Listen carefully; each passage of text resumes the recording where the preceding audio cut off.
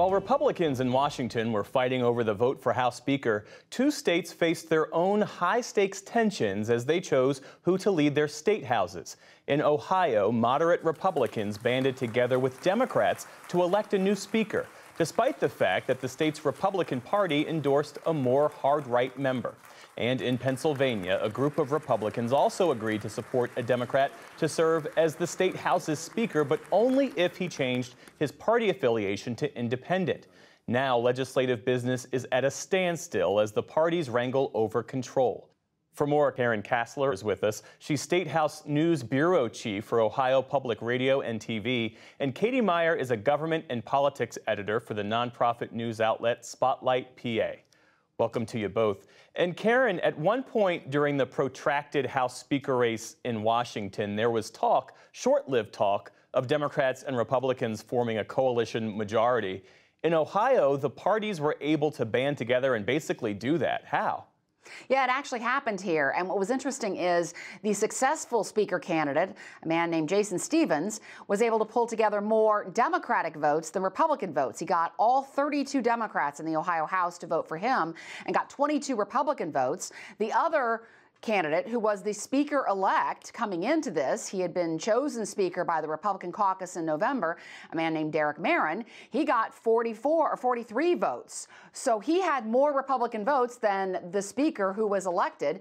And so now there is a real question among these two camps over what's going to happen next. And today, the group of folks who backed Meyer got together to talk about what they plan to do and if they plan to oppose or try to push forward legislation that maybe Speaker Jason Stephens doesn't want to see. So it's like you said, it's kind of bringing everything to a standstill. Yeah. Well, what led the moderate Republicans to push back? I think there were some questions during our lame duck session in December about some of the bills that were proposed that didn't go forward, some that did. There was one night where the House was meeting for 16 hours straight, ended at 6 o'clock in the morning. There were some questions about whether that was something that might have really caused some Republicans to be frustrated. There are Republicans, moderate Republicans, who say that Meyer, who was the speaker-elect, did not reach out to them after he won that vote, and they were concerned about that. His supporters, Meyer's supporters, say his father was in hospice and dying at the time, and so he didn't have the ability to do much other than try to make phone calls. So there are a lot of hurt feelings all the way around, and Democrats have tried to capitalize on this by teaming up with those more moderate Republicans and voting for Jason Stephens for Speaker. What that will do to legislation going forward is really a question. Well, that was my next question for you, in fact. I mean, how does this affect the broader legislative agenda in Ohio such that anybody knows at this point? Democrats said that they worked with Jason Stephens because they feel that he could work with them on issues that they're concerned about, primarily education.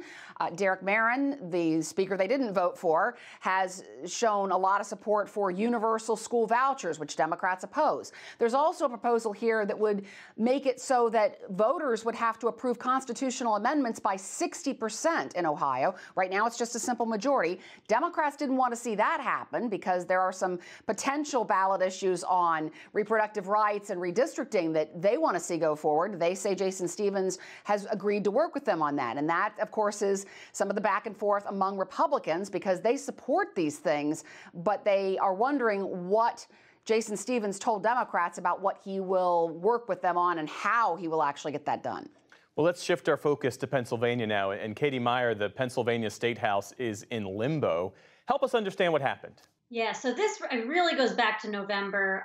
In that election, the House came away with a razor-thin split. So it had been Republican-controlled for a decade. Democrats won, of the 203-member chamber, they won 102 seats, so a very, very slim majority. Republicans won 101. But now today, Democrats have 3 vacancies. One of their members passed away, and 2 others had to resign to take higher offices. So the Republicans actually have on the floor a functional majority. And so that's going to be temporary. Special elections will probably give Democrats back those seats. But in the meantime, what it's done is create a situation where Republicans have been actually having trouble keeping their caucus together And they were unable to get full support behind one of their own candidates for speaker, a speaker who would probably only serve temporarily. Democrats, meanwhile, weren't able to flip enough Republicans to, vote for their choice of speaker, a Philadelphia Democrat, Joanna McClinton. She's pretty progressive. So what happened instead was a very strange episode last week where Republicans engineered basically a power sharing agreement, but not one that's really predicated on moderation. They convinced a Democrat, Mark Rossi, who's kind of a backbencher, to run for speaker. And then once he was accepting the nomination, Democrats voted for him, and a handful of Republicans did as well. It got him the votes. He announced that he was an independent. Again, this was engineered by Republicans. Democrats knew at some point, Democratic leadership, but the rank and file from both parties were totally taken by surprise. And what has happened since has been even more complicated. There was a lot of talk about, bipartisanship, getting along, but these are bitterly divided chambers. And so Razi has since refused to, or at least has not committed to switching his party registration, which Republicans said he told them he was going to do. And then the policy at the center of all of this has kind of been thrown into limbo. One of the reasons we're told that Razi took this speakership was that he had hopes to avoid a standoff and get a constitutional amendment passed that would basically give sexual assault survivors, people who had been assaulted in childhood, more options to sue, even if the statute of limitations is passed. So if he switches his party affiliation, if there's movement on this amendment, I mean, could that break the stalemate? It could. There's a lot of moving parts right now, and what Republicans have said is that they will pass these amendments. They want to pass the amendment. They've passed it before, and that's a whole other story.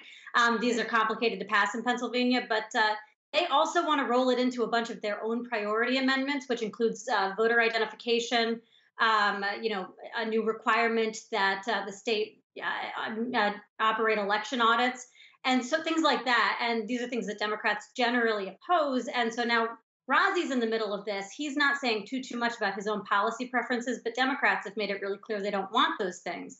And so all of these are a big question mark. And so moving forward, Katie, how does this affect the legislative agenda in Pennsylvania? I mean, a lot is going to hinge on special elections. They will either happen, one of them's happening in February, two more might happen in February. They also might get delayed depending on what a court says. These are all very highly contested things. But I think even when the Democrats are back up to full strength and have, likely if they win those elections, and have a very narrow majority, what we're going to see is really tough legislative deadlocks all the time in Pennsylvania, just because, again, this is a narrowly divided body, and they've shown very little indication that they're going to be able to happily work together, with people crossing the aisle to support certain things. So I think we're in for a lot of standoffs. Katie Meyer of Spotlight PA and Karen Kasler of Ohio Public Radio and Television. Thanks to you both. Thank you.